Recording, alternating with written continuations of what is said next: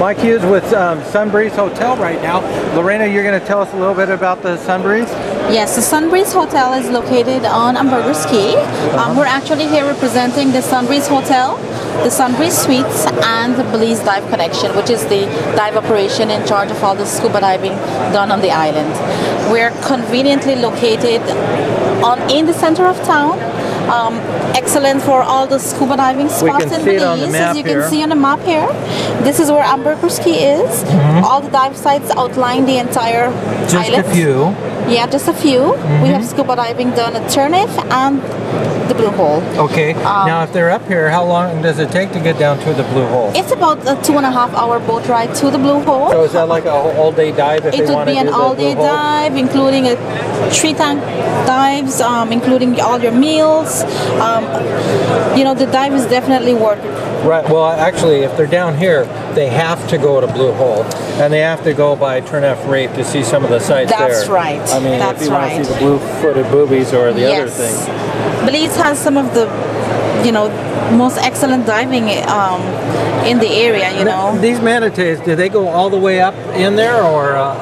The manatees pretty much outline the coast of the country, so you can find them all around. Okay. They are an endangered species, so whenever you go to Belize, you're not allowed to swim with them, but they're very much protected. Allowed to swim with you. They are.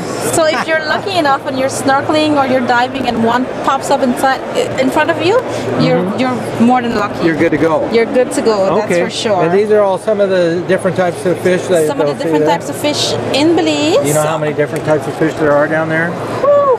We have a whole array of fish, a lot of birding.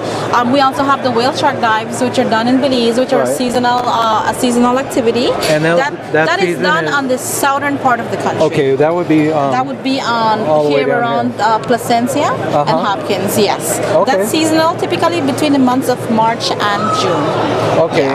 Yeah. Now, do you dive off the coast of Mexico then too for a couple of the sites, right? Yes, because it's so close between Belize and Mexico. There are some spots called Mexico Rocks in these areas, which are part of Belize, but they're very, very close. Yeah. So it's possible to dive 2 countries in one day.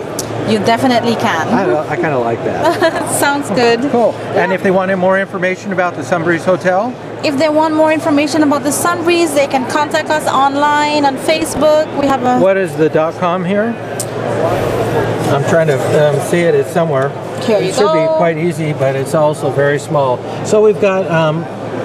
I can't even point it with my finger. You'd think I would. Oh, there it is over here.